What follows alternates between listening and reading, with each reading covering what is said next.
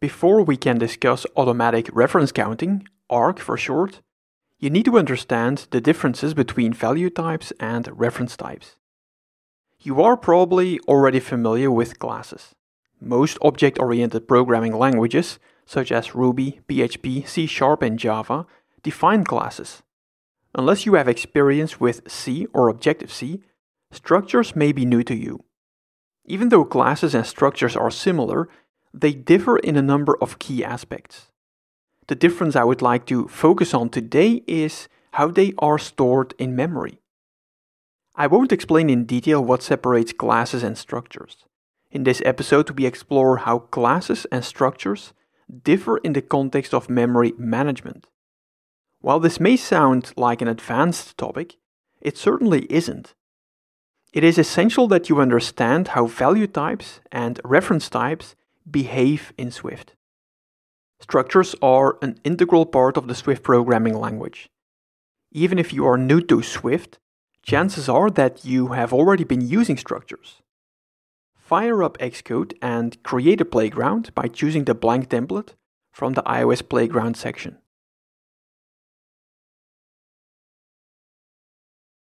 This is what a playground looks like in Xcode if you choose the blank template. An import statement for the UIKit framework at the top, and a variable declaration. Rename variable str to string1. The variable string1 is of type string. In Swift, strings are structures. Press Option, click the string1 variable, and click the string symbol to bring up Xcode's documentation browser. As you can see at the top, string is a structure. What does that mean? And why is it important for this discussion? Instances of structures and enumerations are passed by value. What that means is best illustrated with an example.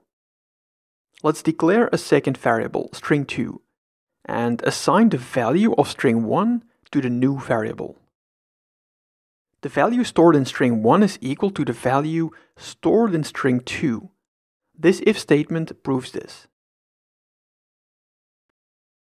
What happens if we assign a new value to string1? Below the if statement, modify the value stored in string1. What do you expect the value stored in string2 is? Move the if statement you added a moment ago below the assignment of string1. This is what the playground should look like.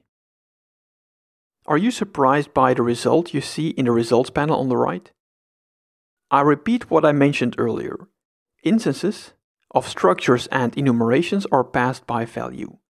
Let me explain what this means using the playground. Remember that we stored hello playground in the variable string1. We then assigned the value of string1 to string2. Under the hood, the value of string1 is copied and stored in string2. This means that separate values are stored in string1 and string2. The values are equal, but in memory they are different. That is what passing by value means. When the value of string1 was assigned to string2, it was passed by value. Don't worry if it doesn't click yet. The next example should fill in any remaining gaps. Clear the playground and define a class named person. Don't worry about the syntax if you are new to Swift. The person class defines two variable properties of type string, first and last. We also define an initializer that accepts two arguments of type string. Let's create an instance of the person class and output the values stored in its first and last properties.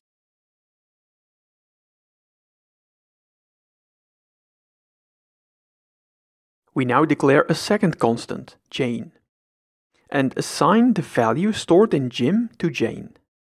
It should be no surprise that the values stored in the first and last properties of Jane are equal to those of Jim.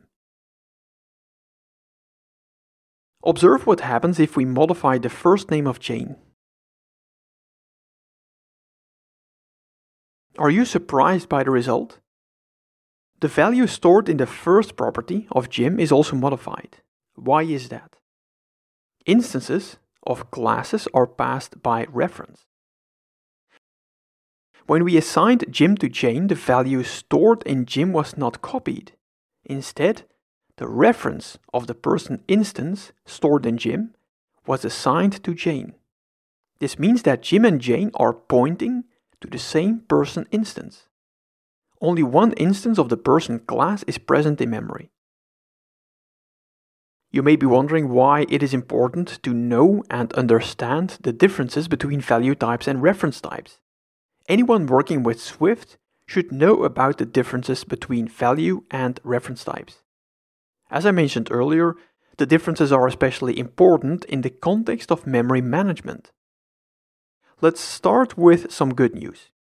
You don't need to worry about the memory management of value types, that is, structures and enumerations. The compiler is in charge of the memory management of structs and enums.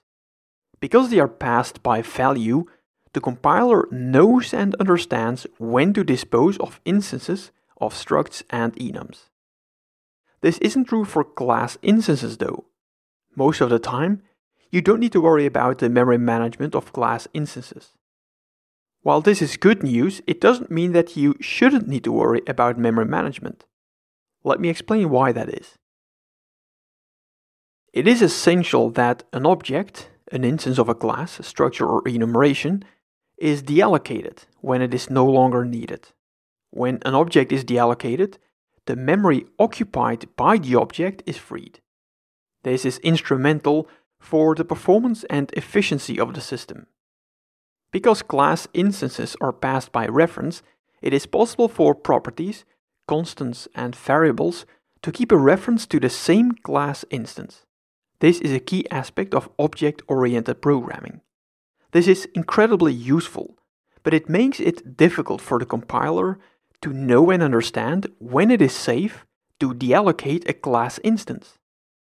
To make the compiler's task easier, Swift uses automatic reference counting, ARC for short. Apple first introduced automatic reference counting in macOS X Snow Leopard and iOS 4. A more mature version of ARC was made available in macOS X Lion and iOS 5. This was a very important change for the developer community. The idea underlying ARC is simple. It keeps track of class instances, and it decides when it is safe to deallocate the class instances it monitors. It does this by counting the references of each class instance. Let me illustrate this with an example. We define a class, device. The class has two properties of type string, model and manufacturer.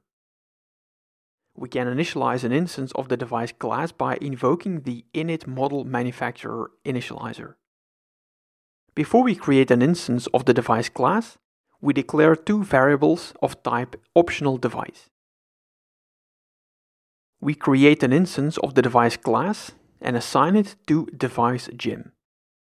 Because the device Jim variable holds a reference to the device instance we created, the device instance isn't deallocated. Automatic reference counting ensures a class instance isn't deallocated as long as a property, constant or variable, keeps a strong reference to the class instance.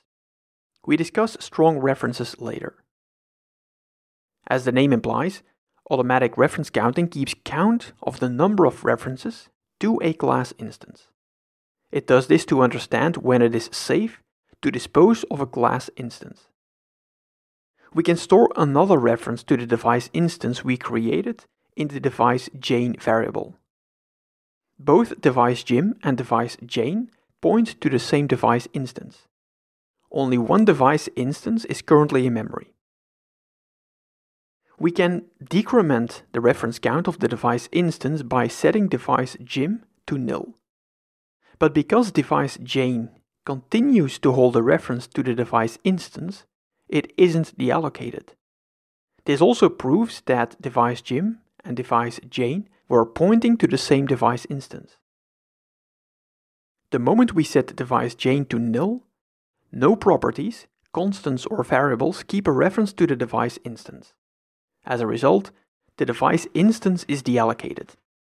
It also means that the memory taken up by the device instance is freed. That is the goal of automatic reference counting. You can verify this by adding a deinitializer to the device class. The deinitializer function of a class is invoked immediately before an instance of the class is deallocated. It gives the instance an opportunity to clean up any resources it has used during its lifetime. In the deinit method, we add a print statement that informs us the class instance is about to be deallocated. If we don't set the device chain variable to nil, the deinitializer isn't invoked. This means the class instance isn't deallocated. If we set the device chain to nil, no properties, constants, or variables are holding on to the device instance. As a result, the device instance is deallocated and the deinitializer is invoked. There are times that automatic reference counting isn't able to figure out when it is safe to deallocate a class instance. To avoid retain cycles and memory leaks, automatic reference counting needs your help. In the next episode of this series, we zoom in on retain cycles.